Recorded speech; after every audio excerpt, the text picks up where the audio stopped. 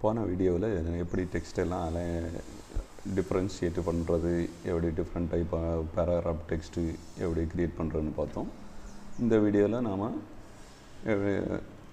Abbreviation text create பண்ணுறது எப்படின்னு பார்க்க போகிறோம். இப்போ நார்மலாக /p பேராகிராஃப் டேகுன்னு கொடுத்துக்கிறோம். இப்போ HTMLன்னு ஒரு டேக். இப்போ நார்மலாக பேராகிராஃப் டேகு இல்லை HTML கொடுத்துருக்கோம். இதை அப்ரிவேஷன் டெக்ஸ்ட்டாக மாற்றுறோம். அதுக்கு ABBR அப்ரிவேஷன்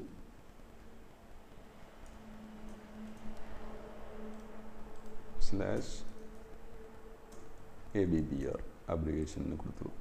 இப்போ ரீஃப்ரெஷ் பண்ணால் ஒன்றுமே இல்லை. இப்போ இதில் டைட்டில்னு கொடுத்துருக்கோம். இப்போ பார்த்திங்கன்னா அந்த டெக்ஸ்ட்டு வித்தியாசமாக மாறிடுச்சு. இப்போ ஒன்றுமே கொடுக்காததுனால எதுவுமே வரல. இதுக்கு அப்ரிவேஷன் என்னன்னு கொடுக்குறோம். HTMLனா hyper text markup language.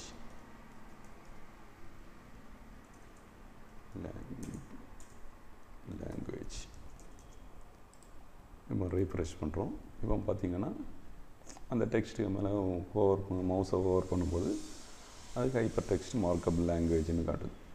HTMLக்கு full form. இது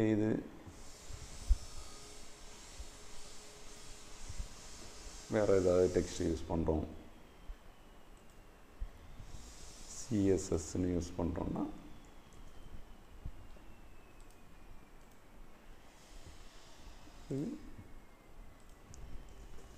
cascading style sheet. CSS full form.